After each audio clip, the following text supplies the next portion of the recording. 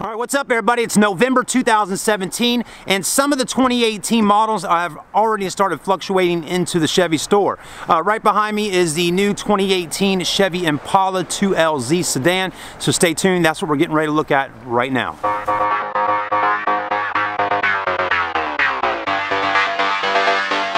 All right, let's go ahead and have a look. Now, we're not going to spend too much time on this video review today because we've already done an in-depth video on the new Impala for 2018, but still, just kind of want to show it to you. It kind of caught my eye earlier when I was, you know, walking past it, and I said, man, that black looks really sporty with those wheels on it, and it's definitely worth taking the time to check it out. The Impala is pretty much Chevrolet's flagship sedan. I mean, we don't have anything as big as this, and it is a really nice car. So let's go ahead and hop in and see what we can find out about it. All right, so here it is. I just kind of moved it over to a different spot real quick so we can kind of get away and really...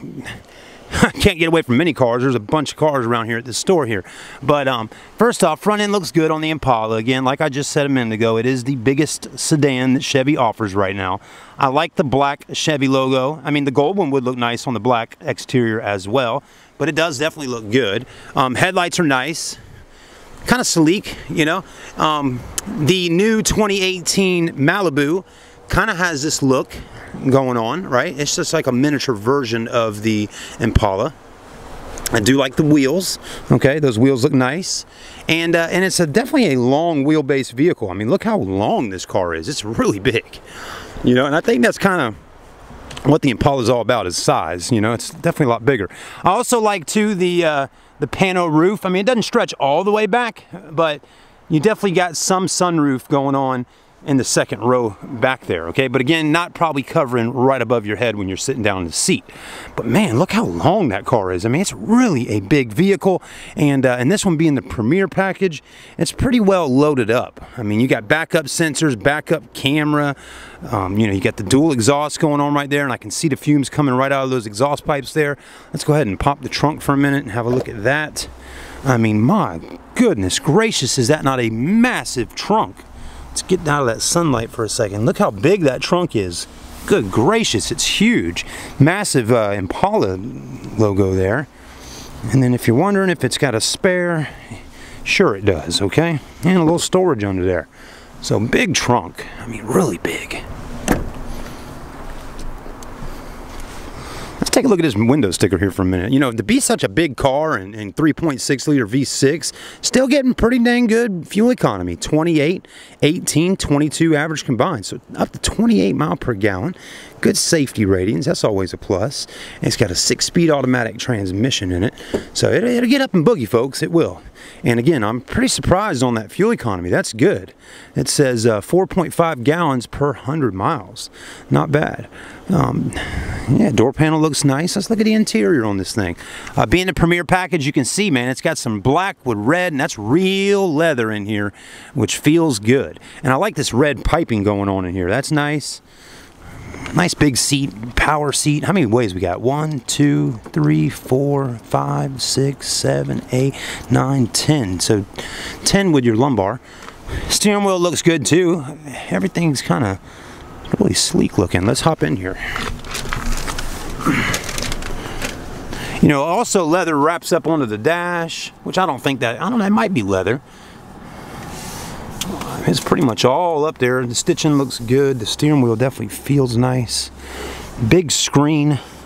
I mean, look how big that screen is. It's got to be at least 9 inches. I mean, that thing's massive. Start-stop engine button. And on the Premier, you'll notice on the pedals down there, kind of got a little sporty look going on with the pedals. When you put your feet on there, it feels nice.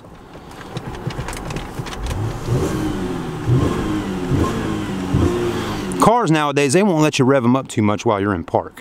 Does have electronic park brake, a little storage down in there for your change or whatever you want to hide in there. Maybe put a little mace in there for the ladies and spray some of these guys down if they bother them.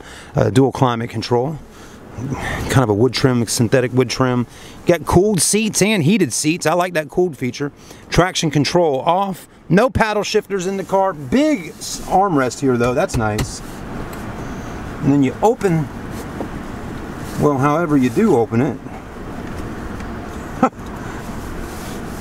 How do you open this thing? Well,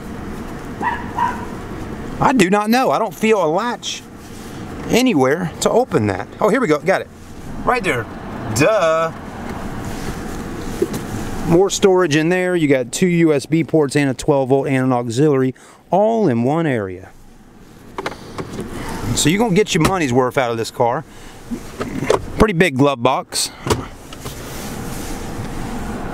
Not bad. Still got OnStar in here for safety, LED lighting. Do you get LED lights in your vanity? Sure you do. But still that stale white color compared to that white color. I mean, that's a stale white. Man, car manufacturers got to realize that women doing makeup don't need that off-colored white on their face. Or guys that like to do a little makeup too, right? Can't leave those guys out. Anyways, that looks good. Plenty of leg room in the back. Gotta have the rear air vents, that's a good thing. Gotta have the 120 volt, 150 watt max. The Fords have a 400 watt max on theirs, so 150 watt isn't really that much, but I guess it's better than nothing. Armrest. Actually, you know, for such a big car and a lot of room in the back, that's a tiny armrest, is it not? I mean, look. I mean, if I got a cup here, that's really got me there now. I'm glad I just looked at that. If I got a supersized cup there, how am I supposed to rest my arm? Like this? Then I'm touching somebody else. Like this? What is Chevy thought? What in the world? What has these engineers done? Look at all this space. I mean, they could have done the other design where the cup holders come out. That does not make any sense. You do got LED lighting up here. And tiny little headrests, but the headrests are small, so you got more room to see out the window. Okay. Cubby hole spots. Nice. Okay, there you go. That armrest really got me just now. That is odd. All right, that's about it for the review today on the Impala. Thanks for watching. Have a great day, everybody. And as usual, make sure you like, comment, and subscribe. And check out the other 2018 Impala video we did. Just do a search on the channel. We'll see you soon.